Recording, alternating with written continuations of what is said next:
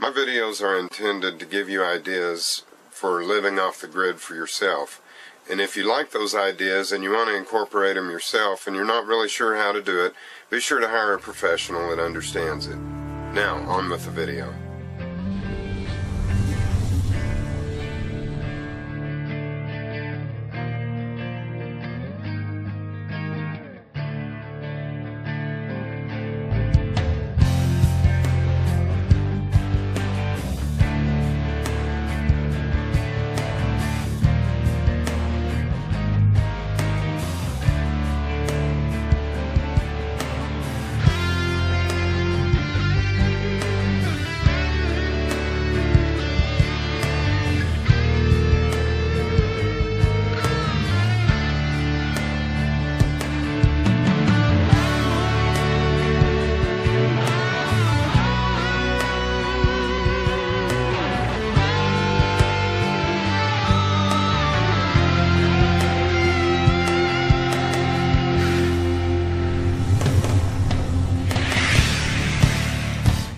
Well, we're having a real nice storm here in Colorado, and as a result, I'm not able to get much done. But on the flip side, I do have a chance to work on a video.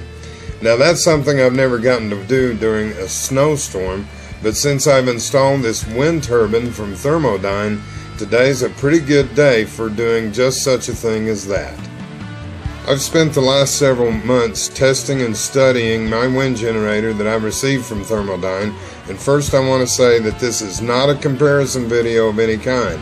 This is my review and personal opinion of the turbine I received from them. However, since there have been personal attacks and misrepresented videos from other owners of this product, I'm going to have this copyright watermark at the bottom of my video to let everyone know that I own this material and its contents, and it's not to be shared with anyone without my express permission. As you know from previous videos, I'm not a fan of wind turbines in the first place, but when I ran across these little micro wind turbines, and for the price I was compelled to give it a try. So my criteria for selection was price and price alone. The first thing I want to say is that I'm exceptionally pleased with both my wind turbine and the folks at Thermodyne. My system was reasonably priced, and anytime I had a question, the support was consistent and proactive. I purchased my system for about $400 plus another $100 for pipe tower and wiring.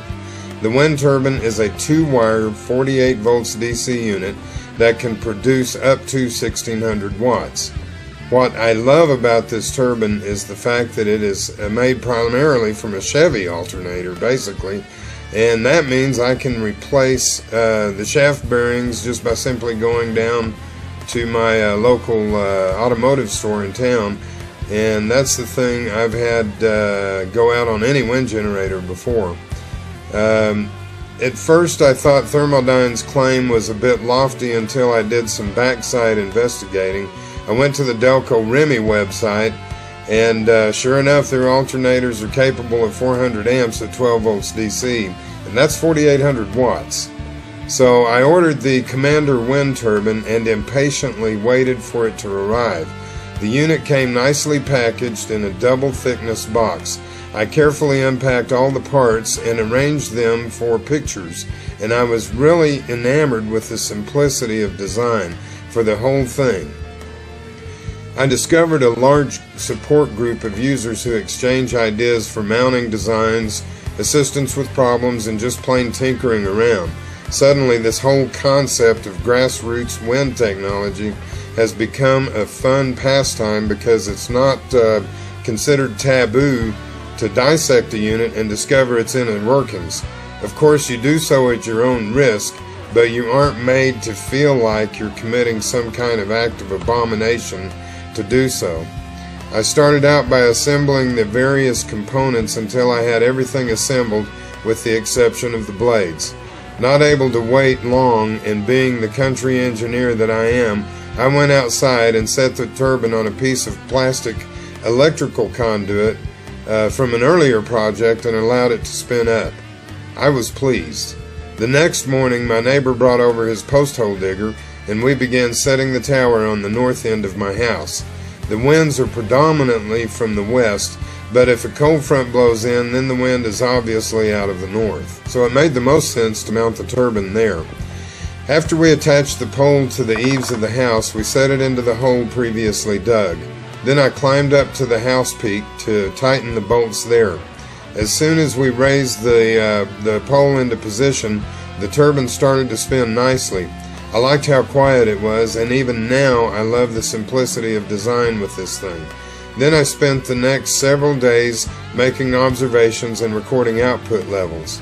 Of course, as Murphy's Law would have it, the windy season here hasn't been too windy, but even then it seemed something with the turbine wasn't just quite right. When the wind was up and around 12 to 15 miles per hour, I was only getting 6 to 7 amps, and I finally called Bob at Thermodyne, and he was immediately helpful.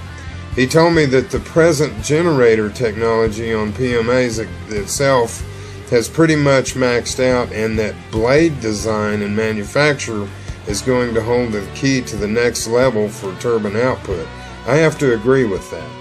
After some discussion, we settled on the newer set of blades called T-Rex. When I received the blades, I installed them on the hub and checked them for balance. The blades are more meaty and seem to be in a whole new class, having sturdy construction while still flexible enough to bend a bit in the wind. The diameter of the blades is also larger. Then I went up on my roof and installed the new blades and hub. Then I waited for the wind.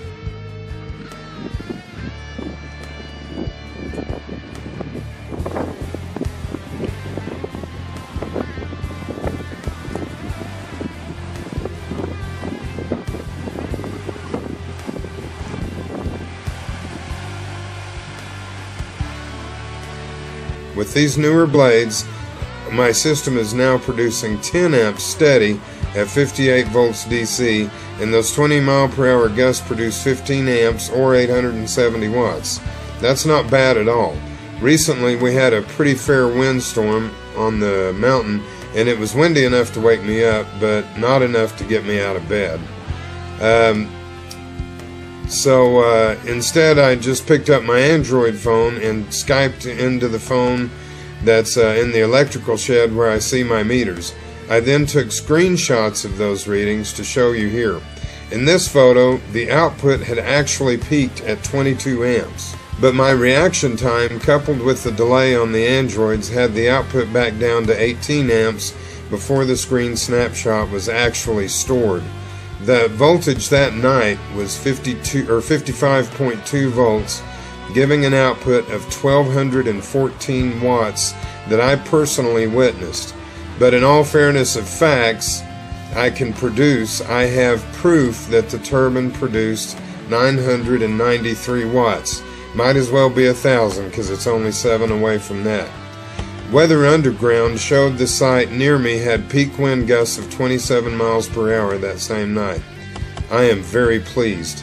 So based on my personal experience with wind generators in the past and Thermodyne in the present, I must say that I welcome wind power to my life once again.